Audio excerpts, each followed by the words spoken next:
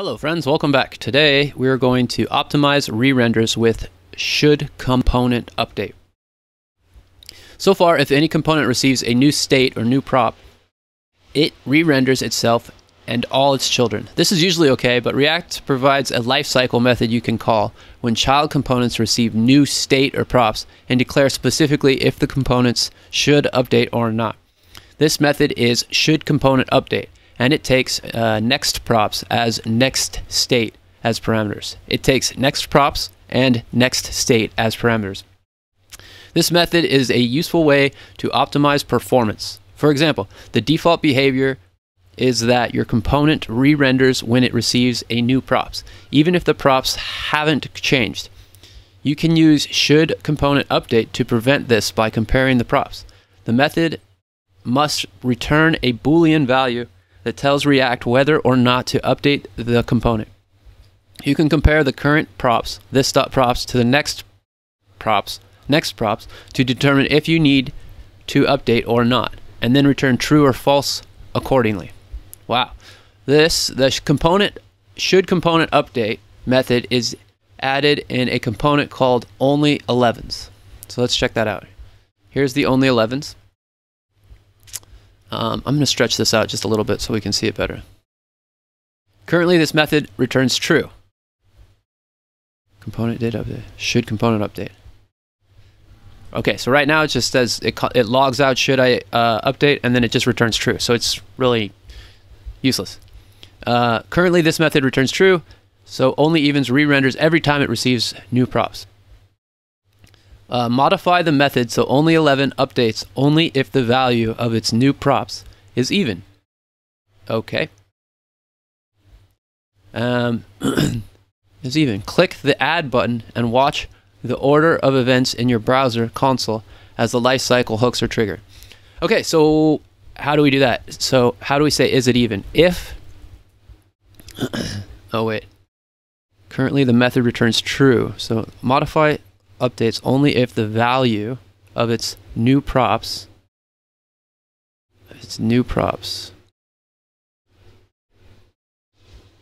controller, its value. Okay, this dot state. Okay, so if this dot props dot value modulo 2 is equal to 0, then we return true. Else we return false. Just to cover this real quickly, modulo. So 1 divided by 2 is 0.5, and so the remainder is 0.5, which is not 0, meaning it returns false. 2 divided by 2 is 2. The remainder of 2 divided by 2 is 0, so it returns true. 3 divided by 2 is whatever, 1.5, but it's 1.5, so that would mean that it would render out to 1 in integers. That is not 0, and therefore it would return false. 4 divided by 2 is 2, and has no remainder, and so would return true. And so that's what we're doing. Let's console log. Oh, look, next props and next state is what's being passed in. Okay, so what happens if I console log next props? And I click the add button. Okay, cool. The values next. Okay, so look at this. I'm gonna make this a little bit more explicit though. Next props. So next props is actually an object. If I went type of, you'd see it's an object. And so what I need to do is I can't just say this dot props. I want to say this. No, I want to just say next props dot value, right? So next props, which is this one, and I say dot value, which gives me 1. And so this wouldn't even render. Oh, cool. Yeah, I think that this is running now. Let's get rid of this guy. Okay, cool. So 4, 5, 6. Yeah, so it's only rendering. It's counting doubles. 16, 20, 22, 24, 26. And it's saying it's not rendering on odd numbers. So if nextProps.value is an odd number, it's just not rendering. And so it's not doing this again. This might seem a little useless right now, but if you had a huge application, well, it's kind of like saying, say you're on your Facebook page and your news feed has something that comes up that's new. you don't want your direct messages to reload at that point, right? You only want your messages to reload if it's needed. Anyways, that's kind of what I think is an example. I don't know the specifics of it. Let's see what happens if we run the tests. Cool, that was it. So yeah, let's go through it one more time. We have two components, one called controller and one called only evens.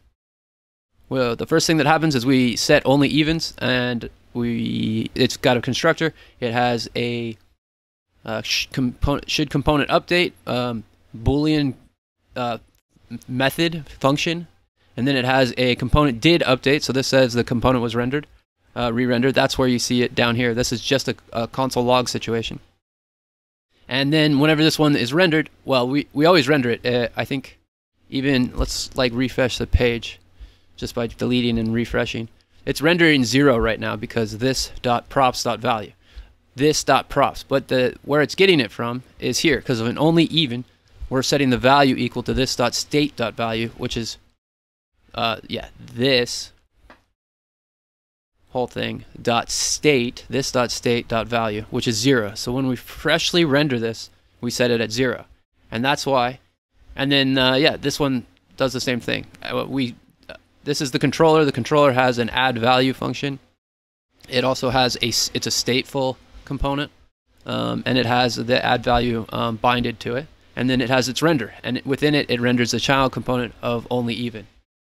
The on click, it does the add value. So whenever you click, we run this .setState, and we set the state so that the value is equal to the previous value plus 1.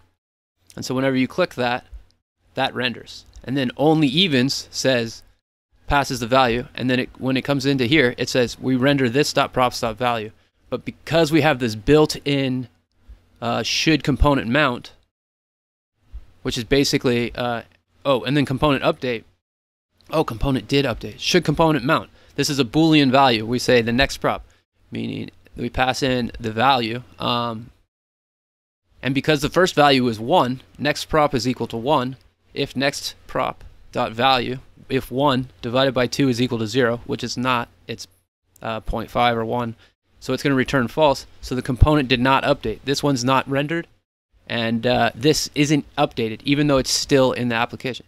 Now if I click add again, it does render, because button on click, we say add the value, so we set the state, and the state setting triggers this child component to be ran through again, and then we go to the should component mount, and the next prop is equal to a value with the key value pairs of value is equal to 2, because next props dot 2 is equal to 2. 2 divided by 2 is equal to 0, and so we return true. And then we run the component did update function, which, well, the component updates, and that's why it re-rendered it with the number 2 on it. And then we ran this function component re-rendered. The component's re-rendered, and only evens is updated, and that's it. So yeah, hope this helps you guys. 2, 4, 6, 8, 10, 12, 14. So run the test and they pass. Cool. Hope you guys enjoyed this one. We'll see you in the next lesson.